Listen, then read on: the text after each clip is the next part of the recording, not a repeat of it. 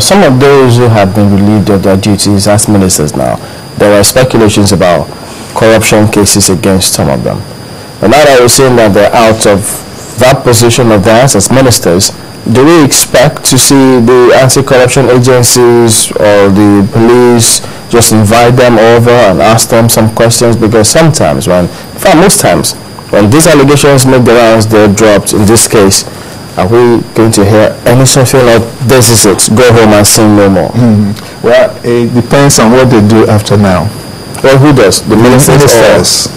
You know, we determine what, you know, the normal way here in Nigeria is when a minister leaves office and has allegedly committed some criminal or corruption acts, you'll find that if the minister goes home and keeps quiet and no bother or rock the system, you find that yes, he can go, or he or she can go, you know.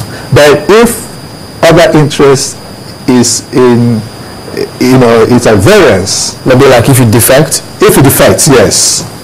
Or for instance, now you see the agency, you know, of EFCC or ICPC and all these people coming after that person. Wow, that's unfortunate. Yeah. If it comes across that way. Yeah. Because one is that if a minister is accused and found guilty, one is, first of all, you get rid of that person. And then the court of law will be able to determine whether that case. But again, you have to step aside and face that, not just setting up panels and all that. If it's something that needs to be taken to court, or the agencies that, let them take them to court.